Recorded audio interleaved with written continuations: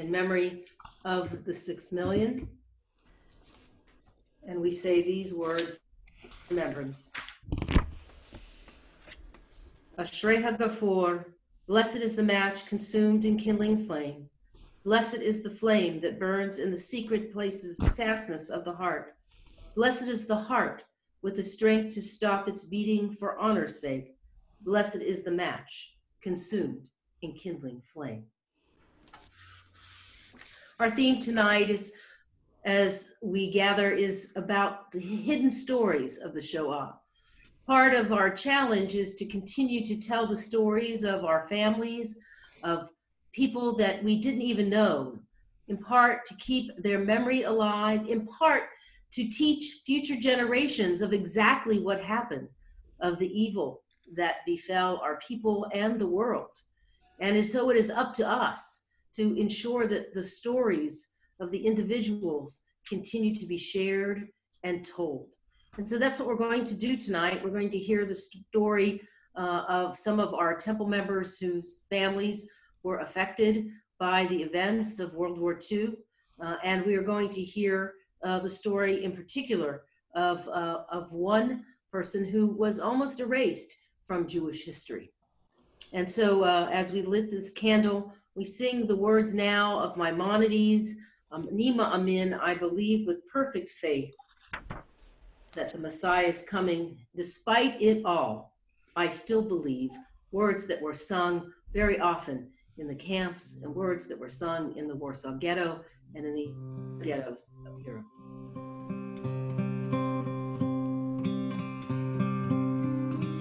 Ani mamin, ani mamin, ani mamin, ani mamin, be'emunah shlema, be'emunah shlema, be'biat HaMashiach, be'biat HaMashiach ani mamin, ve'af al pi she'yitmamea, im kol ze ani mamin, ani mamin, ani mamin, ani mamin, ani mamin, be'emunah shlema, be'emunah shlema, be'biat HaMashiach, be'biat HaMashiach ani mamin, ve'af al pi she'yitmamea, im kol ze ani mamin.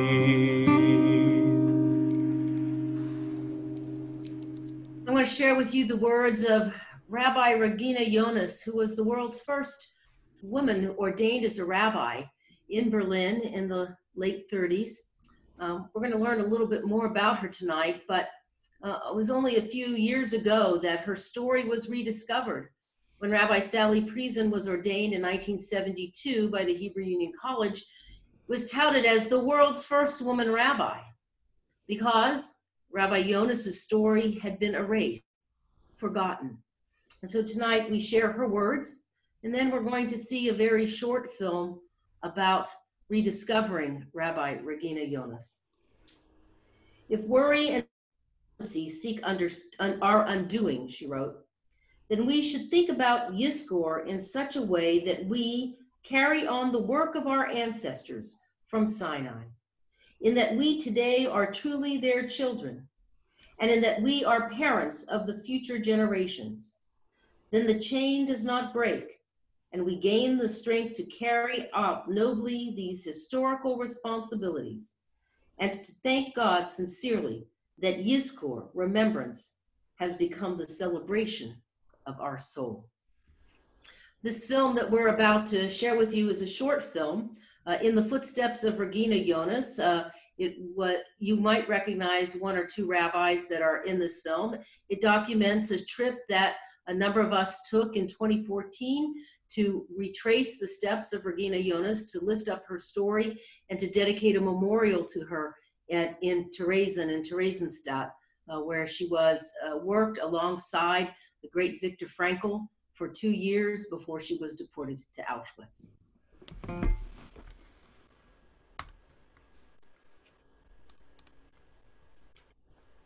One second. Sorry about that.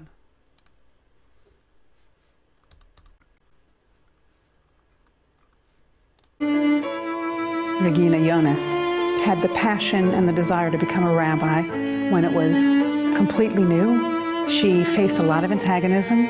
She had no role models. They were all men, and yet there was something inside of her that moved her forward. People made such a fuss about us of how did you possibly imagine that you could be a rabbi, and it wasn't possible. So now that I learned that she was born in 1902 and as an 11-year-old discerned that she was supposed to be a rabbi in 1913 in Germany. What an absolutely remarkable story, regardless of the rest of the story. Well, I think one of the great gifts of feminism is discovering all these stories that have been hidden away for so long.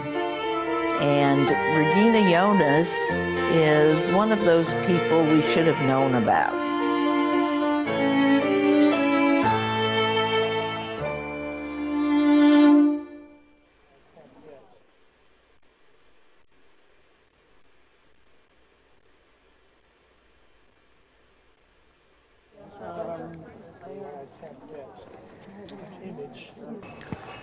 And here she lived when she was already officiating as a teacher and preacher.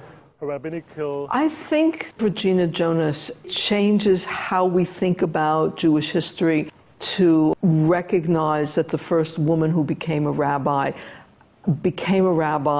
here in Berlin in December of 1935.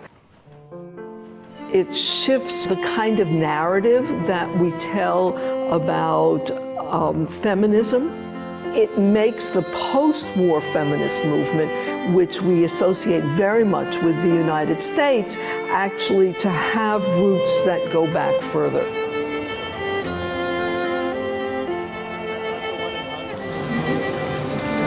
This is it.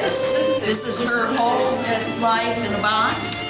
I think the most powerful moment for me was when we were with the archivist and you could see Regina Jonas' papers. And there weren't very many of them. But in some sense, it appears that she chose those papers. So in a way, she was creating how she wanted to be remembered. And I told before that we don't know exactly how these papers got here. We think she gave them to the Jewish community before she was sent to Theresienstadt, so about in 1942. And then we just have a fragment. We only have a fragment. But how wonderful that we do have that fragment. We have the original ordination that letter, so to speak. And Leo Beck signs it, not signing the smicha, but signing that it's a true copy. Which means he was doing some political balancing. He was the head of all of German Jewry, so he couldn't say, I'm ordaining a woman in 35. This would have been problematic, but he took that step as far as he could. Nobody knowing about her, even though Leo Beck knew her and survived, and many other people knew her and survived, didn't talk about her. So this is kind of the weird... For many of us, that's really the question. Right. Silencing women. For me, it's writing women out of history. It's an evening of firsts in which we honor Regina Jonas, the first woman rabbi in modern times, and bring together for the very first time the pioneering rabbis who were the first to be ordained by their denominational seminaries. I was always pleased that I wasn't really first, because I never wanted to be. So I knew that maybe there was a woman who had some form of ordination. We weren't sure of her name even, but the rumor was there. I do a lot of speaking, and I always try to mention her feeling that whenever we gather to talk about these kinds of subjects, we bring honor to her memory.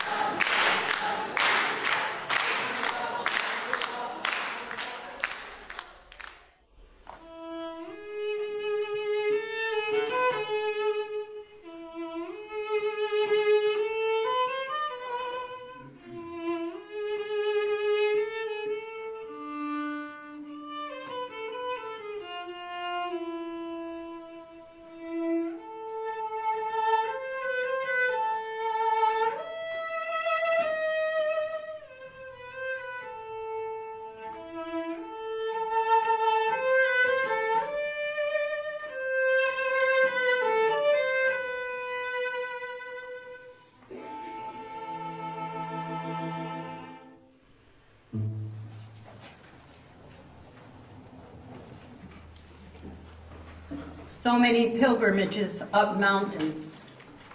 Now at Terezin with Regina, a different pilgrimage on sanctified ground. She was the pastor. She was the teacher. She was their rabbi. And to be in that place with other women rabbis, which are her legacy, was quite powerful to me. This is from an article that she wrote in 1938. God has placed abilities and callings in our hearts without regard to gender. Thus, each of us has the duty, whether man or woman, to realize those gifts God has given. If you look at things this way, one takes woman and man for what they are, human beings. The texts that she was looking at were the same texts that I had been thinking about in terms of finding support for female rabbis. I believe that the question of whether a woman may make halachic decisions as a rabbiniran may very clearly be seen as permitted, and it is not necessary to continue to linger over this matter. For a second, it was, could I have done what she did? No, I don't think I could have done what she did, but for a moment I had a glimpse of it because I was speaking her words.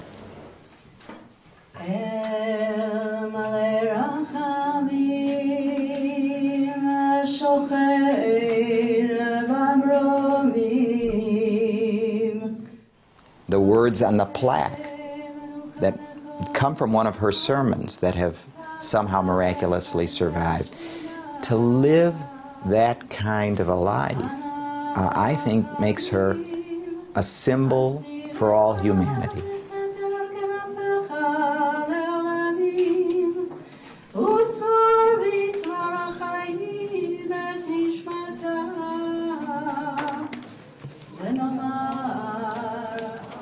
It's a little bit like reconnecting with a long-lost relative, older relative that I always should have known, who's part of my story, whom I had never even known about. She ministered to people at a time of such grave crisis and inhumanity, and yet she not only kept her own spirits and faith going, she kept the faith going of those who were imprisoned there. That's what a rabbi does, is to try and offer hope in the darkest of times. I just can't even believe that her papers were hidden away for 50 years and that nobody really talked about her. So I have to say to myself, was her story kept from us because she's a woman? And then I start to wonder about how many other stories have been kept from us.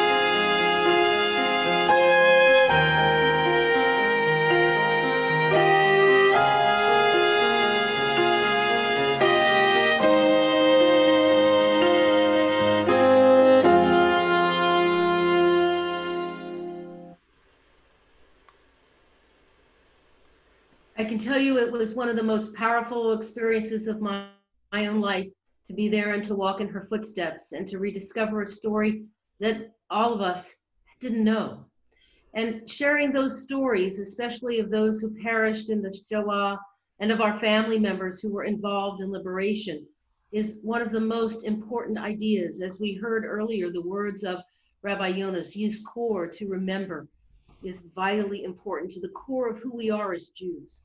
And so tonight I've invited several of our congregation members to share the story of their family, of their experience during these years. And so it's my privilege to ask Larry Levi first, if you'll share some of the stories of your family in a unique setting from Italy.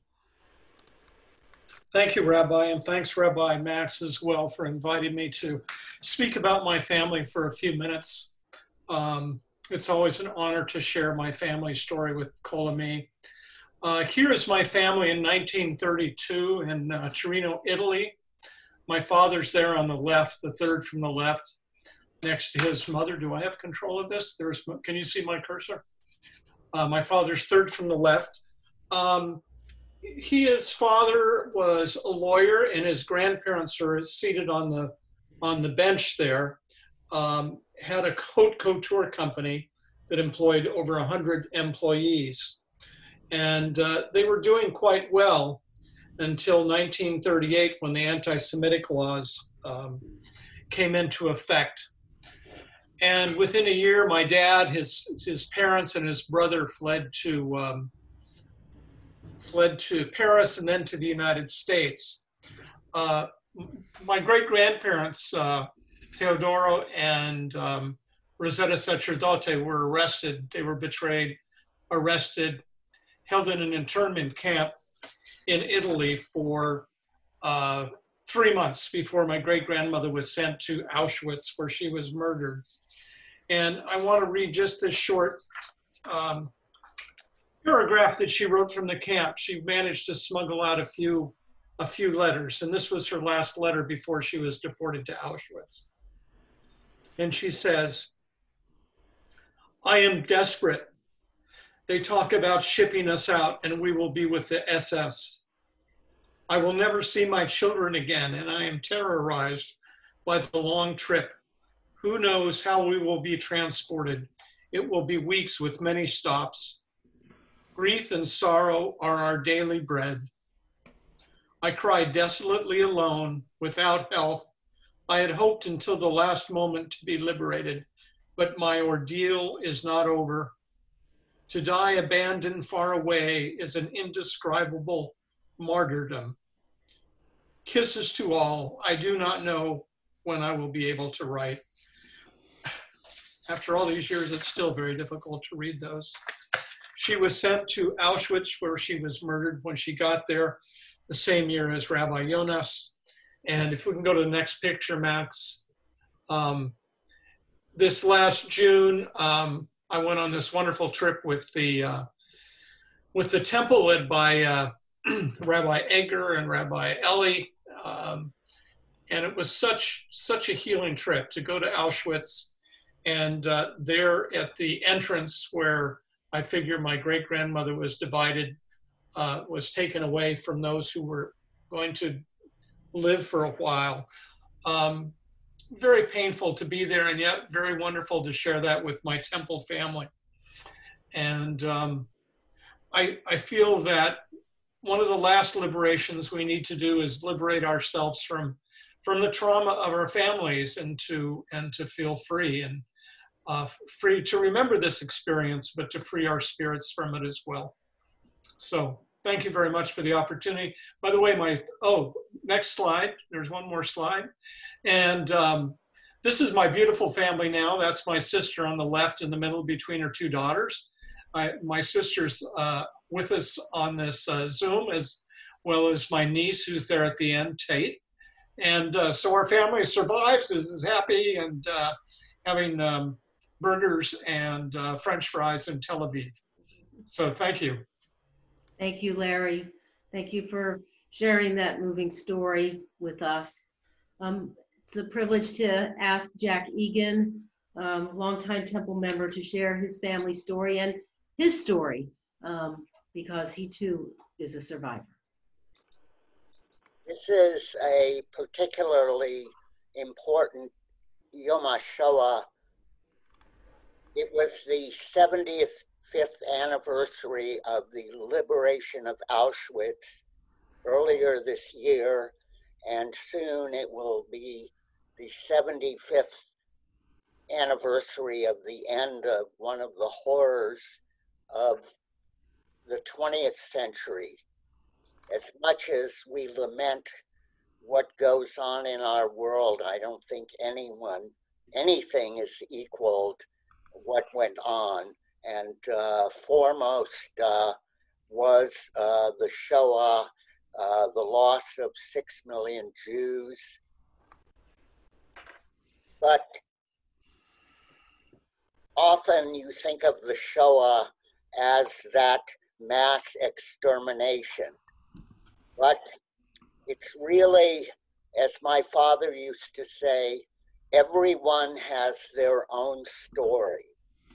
And it's in the stories of the people who survived and continue to recall, to write about, that is the most immediate way younger people can still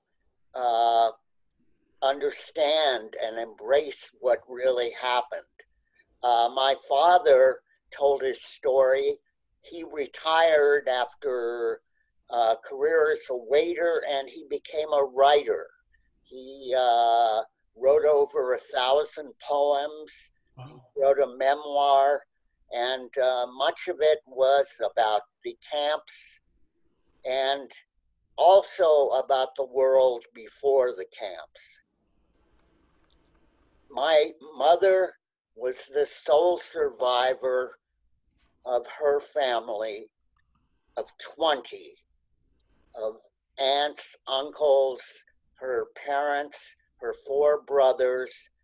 My father lost his first wife and a child and other members of his family. To me, being a child of survivors meant growing up among survivors. Most of my family's friends had been survivors, and what was impressive is the strength and fortitude that they had in rebuilding their lives, coming here, were able to, they weren't broken people, although psychologically there were many reasons to be. But the survivors continue to be the repository of the experience of the Shoah. And nowadays, my dad died at 99, about 9 years ago. I called him the survivor of survivors. But now we're really down to a handful, and many of them were children who were hidden away or managed somehow to be able to live through the war. There were many Poles who were able and to take in young kids. But the stories of the survivors are being preserved in the Museum of the Holocaust and in Steven Spielberg has an archive. But I really am concerned about what the Shoah and what the meaning, the gravity of the experience will be as all the survivors finally fade away. And that's, my thoughts are with the survivors as my parents were. Jack, we appreciate you sharing a bit of their story tonight and helping their memory stay alive. Robin Waxner has a little different story about her parents, and both mother and father have each had very different kinds of experiences. Robin? Thank you, Rabbi. And thank you both rabbis for inviting me to participate on this very important day of remembrance. We, the children and grandchildren and other relatives of survivors, have to keep these stories alive, and I think this is a wonderful way to do that. As anti-Semitism in our world seems to be increasing, I'm actually heartened to see that there's been a lot of new content written and produced by the family of survivors that we can see even on Netflix series today. And it's been nice for me to see that these stories are continuing to be told by the next generation who were able to connect with their own grandparents and parents. I'm briefly going to tell a very short portion of both my parents escaping to the United States. Neither one were in concentration camps, but they really had incredible stories of escape and resilience and survival. My dad was born to a very loving family in Breslau, Germany in 1924. As life became more difficult and tragic there, they had to try to arrange how they were going to get out of there. My grandmother thought that he would have a chance at an education. And so they made the very, very difficult decision to split the family up. And my dad went to England on the Kindertransport in July of 1939. Just to put this in perspective, the Nazis invaded Poland just 2 months later in September. His parents and brother went to Shanghai. And so that part of my family was part of the large Jewish community that was in Shanghai, China at the time. My dad saw his mom for the last time when they said goodbye. She passed away in China. He was fiercely independent. He would accept nothing less than working and supporting himself at age 15 in London. He did not get the education that his mother wanted him to get. He apprenticed as a tailor and initially made ladies' coats and later worked in the factory making military uniforms. But when he came of age at 18, he entered the British Army. He was in British intelligence because he was bilingual, and he fought both in D-Day and the Battle of the Bulge. He's related many of his war stories with pathos and humor. There were so many horrors, to be sure, in these times, which he's told us about, and they definitely haunted him in his final days. Jack, he only made it to 92, but my mom is 94 and still going strong, so we'll see if she gets to that 99. Or 100. Yeah, I share some of the humor just a little bit because I think that's how so many of our survivors were able to survive. So some of his escapades that we used to laugh about was when he was in the Army, he smuggled guns to a childhood friend who was then in Belgium in a toilet tank. And he had to answer to his superiors in the British Army when they asked about his lack of prisoner interrogations. And at that point, he was attached to a very fierce Scottish regiment whose motto was to take no prisoners. So after the war, he reconnected with his family in Hollywood, California. My mom was born in the same city in Breslau a year later in 1925. And as more and more liberties were taken away, they also had to decide on how they were going to escape. Pretty soon, They were only in schools with other Jewish children. Their teachers were the Jewish professors that could no longer be on the faculty at the university there. They had to vacate their apartment and move into my grandfather's law office. They were forced to take in Jewish boarders so that every room was taken up by somebody. And as things became more and more scarce, my grandfather was able to secure 2 tickets for passage to Cuba. So my grandfather and my aunt left on the steamer to Cuba with the plan of sending for my mom and my grandmother once they gained entry into the United States. My mom and my grandmother left for the United States at the end of 1940. This was extremely late in history there. The horrors were already taking place in front of their eyes. And again, to put this in perspective, before this, earlier that year in April, Hitler started his blitzkrieg and invaded Norway, Denmark, the Netherlands, Belgium, and France. So they left after this, and as you can imagine, Western Europe was pretty much closed to travel at that point in time.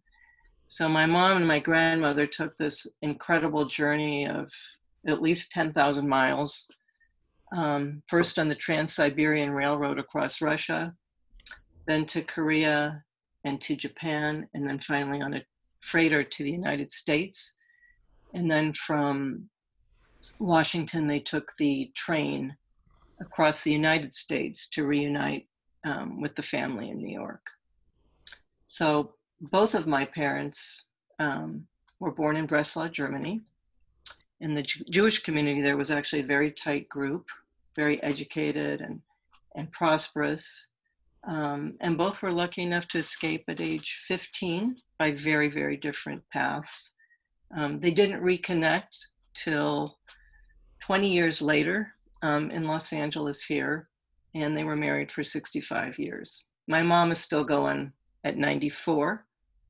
And I think that, my family, for at least 2 additional generations now, have heard many of their stories and really appreciate their courage and resilience and survival. Thank you, Robin. Beautiful, beautiful remembrances of your dad and memories of your mom. Tonight we want to ask Jake Perlman is going to share some stories of his great uncle who was among the liberators and a chaplain. And thank you, Jake, for taking the time to continue this remembrance with us. Thank you, rabbis, as everyone's saying. Hello, everyone. I'm Jake Perlman. I'm particularly happy to be sharing this story at this time because it is an uplifting story that you don't always get to tell around this time. And it's also an American perspective as well. You can go to the first slide, Rabbi Max. This is my great uncle, Rabbi Herschel Schachter.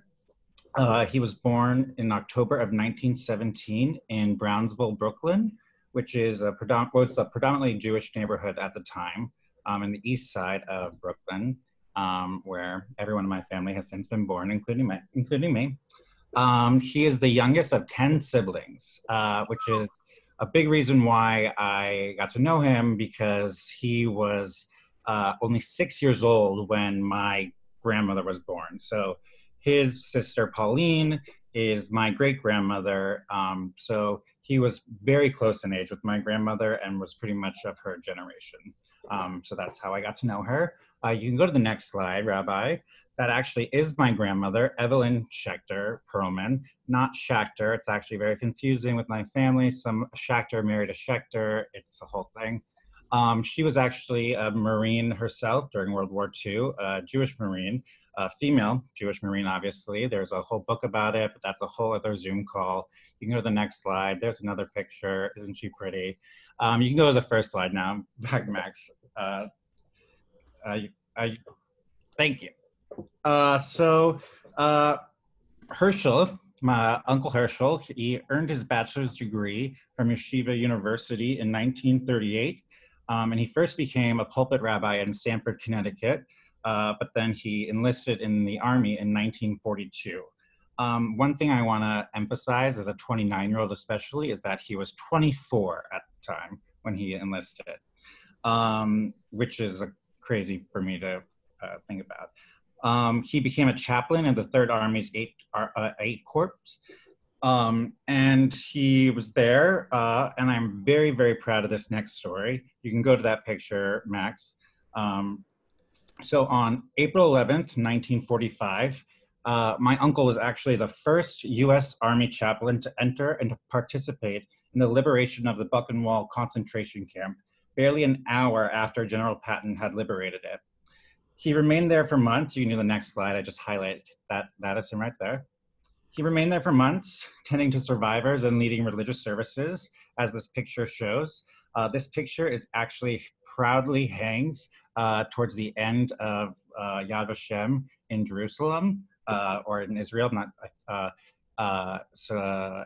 My family, we had a little debate, but we believe it's at the end of the museum. I actually got to visit it a couple years ago during a birthright trip, and it was a real emotional moment. I also wore glasses at the time and bore a striking resemblance to my uncle, and it was very, very uncanny. He actually remained in Buchenwald for a couple of months. He was there. He helped resettle thousands of orphan Jews during the time, one of them being a teenage Elie Wiesel. So that's his, claim to fame in some ways, but he was a really great man. He, again, when this picture was taken, he was only 27 years old. And we're not exactly sure if this was the day that this happened, but because he was, again, there for months and he tended to these people. And the story goes that, like, when he first came in the camp, the first thing is, where are the Jews? Where are the Jews? Send me to the Jews. And wanted to just go and reassure them that everything was going to be okay. And as an American, like, really felt like it was his duty to show a happy face and try to normalize the situation in any way possible. But he came back to the States about 3 years later, or about 2 years later, and then married my great aunt Panina in 1948. He later in his life was sent to the Soviet Union and was part of an American rabbinic delegation who advocated for the rights of Soviet Jews. And then he also later served as an advisor for President Nixon. Wow, what a Freudian slip there. But we don't have to get into that. He died at the age of 95 in 2013. I was in my final months of college, so I could not attend the funeral, but my father tells me that it was really one of the most incredible moments of his life, being there.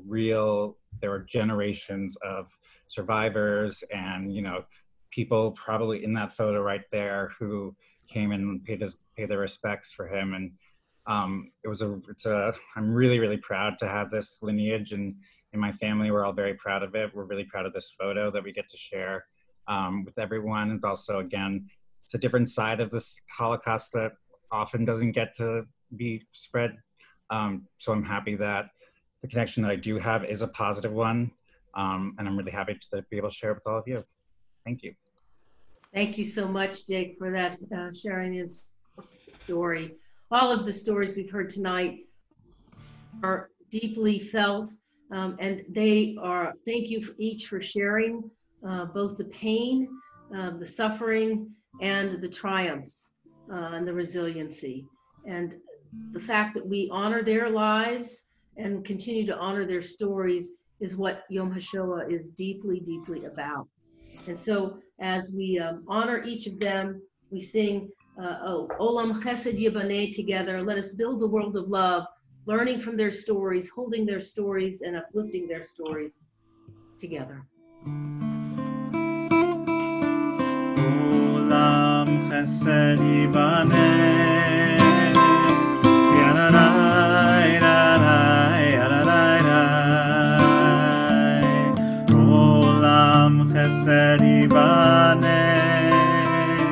Yadadai, Yadadai, Yadadai. Olam Chesed chesed ivane. Yadadai, yadadai, yadadai. Kol am chesed ivane. Yadadai, yadadai, yadadai.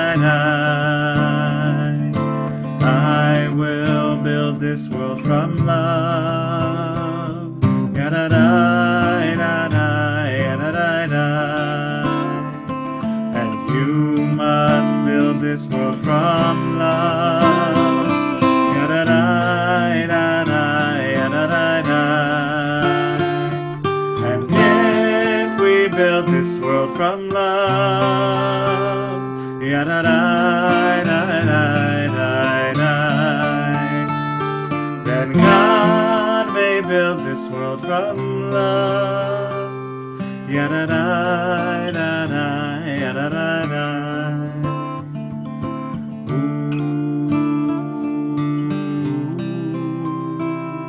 Yadadai, yadadai, yadadai.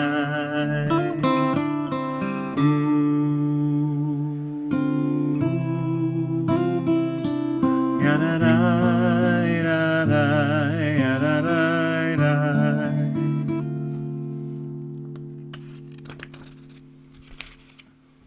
The El Mali Rachamim prayer speaks of God full of compassion, that even in our darkest hours, our God is with us.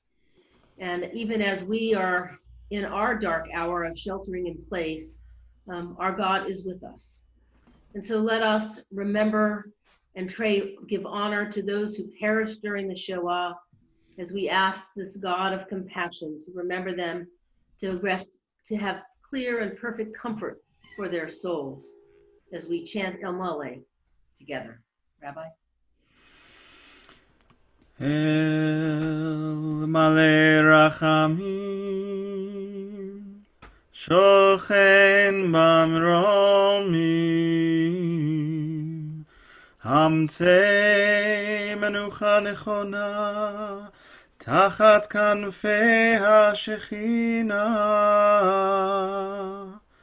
V'malot kedoshim uteorim kezohar haraki hamazhirim et nishmot 6 million achenu ve'achiotenu shenehergu al kiddush Hashem. Bal harachamim yasirem beseter knafav leolamim v'yitzror b'yitzror chaim et nishmatam Adonai hu nachalatam V'yanuchu b'shalom al mishkavam v'nomar Amen. Fully compassionate God on high, to our 6 million brothers and sisters murdered because they were Jews, grant clear and certain rest with you in the lofty heights of the sacred and pure, whose brightness shines like the very glow of heaven. Source of mercy and compassion, forever enfold them in the embrace of your wings. Secure their souls in eternity. Adonai, they are now yours. They will rest in peace. And let us all say, Amen. The Kaddish prayer we say in memory of specific loved ones.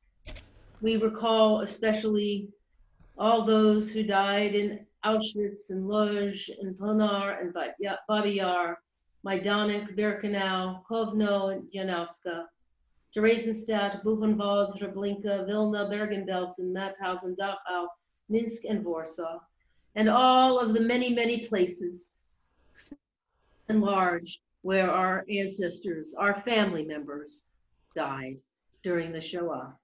We're going to just open up the mics for just a moment, and if you are remembering specific people tonight, please say the names of your loved ones, either who perished in the Shoah or who you're saying Kaddish for now.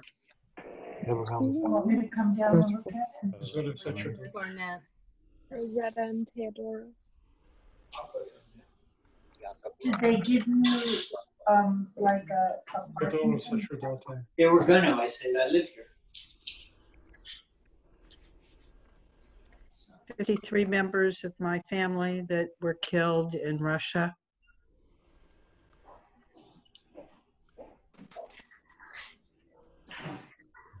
The memories of all of them are blessings. We recite the Kaddish together. Yitkadav v'yitkadash shemei Rabbah. V'yama divrach yirutei v'yamlich malchutei. V'chayechon v'yomechon v'chayei d'chol Beit Yisrael. Bagala v'zman karib mru amen. Yehei shmei Rabbah mevarach le'olam u'mei amaya. Yitbarach v'yishtabach v'yitpa'ar v'yitramam v'yitnaseh.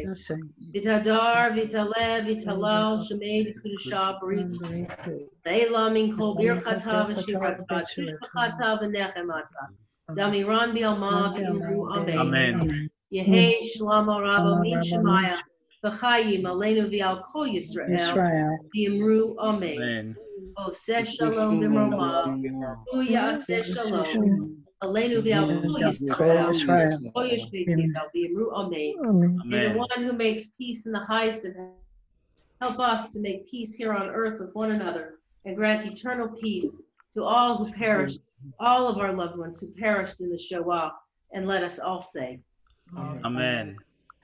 May their memories always be for a blessing. Zichronam livracha. In Shavuot, we take this moment to count the Omer as we anticipate and look forward to Shavuot. Hineni muchanu mezuman l'kayem mitzvah aseh shel sfirat haOmer. I'm ready to fulfill the mitzvah of the counting of the Omer. Baruch atah Adonai Eloheinu melech haolam asher kitshanu mitzivanu al sfirat haOmer. Amen. Praise are you, Adonai, sovereign of the universe, who hallows us with mitzvot, commanding us to count the Omer. Hayom 12 yamim shehem shavu echad v'chamisha yamim la'omer. Today is 12 days of counting the Omer, which is 1 week and 5 days of the Omer period. Again, I want to deeply thank Jack and Larry and Robin and Jay for sharing their family stories. And I want to also thank each of you for being here. I know many of you on this gathering tonight also have relatives who perished and or survived, and your presence here means so much that we can share this time together to honor our loved ones, to light our candle in memoriam, to sing together, to pray together, and most of all to tell the stories, the hidden stories that is up to us to embody and to hold on to as a sacred memory. We close our time together with an Oseh Shalom as we sing together.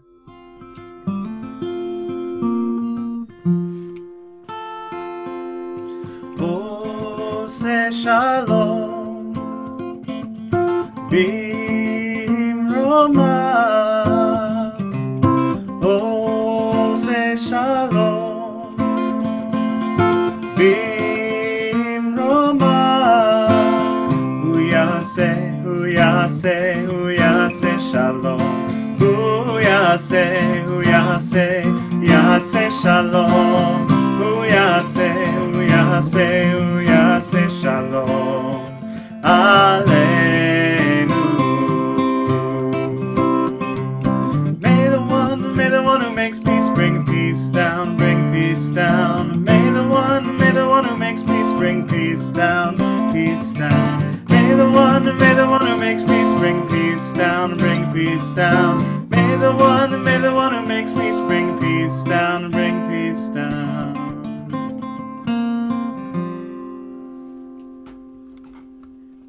Reminder of us to check the temple calendar for all of the activities and opportunities to gather here online with one another. This coming Thursday, Rabbi Chaiken is going to regale us with a beautiful virtual virtuoso concert, and then again services are Friday night at 6:30 Tomorrow we have our last support group for those who are anxious or isolated at 4:30, and all of that. You can click on the links to register on the temple website at kol-ami.org, kol-ami.org. We're glad you joined us tonight. Thank you for being with us. May the memories of all those we recall tonight be a blessing for us and for all of our people. We are the heirs. We are the ones who keep our faith alive, who keep our people alive, despite the evils that were perpetrated upon our ancestors and our family. May you go forth from this time of remembrance, holding their memories close as a blessing and living each and every the fullness of joy of our Jewish lives as a testament to each of them. Thank you for being here tonight. Erev Tov. Erev Tov.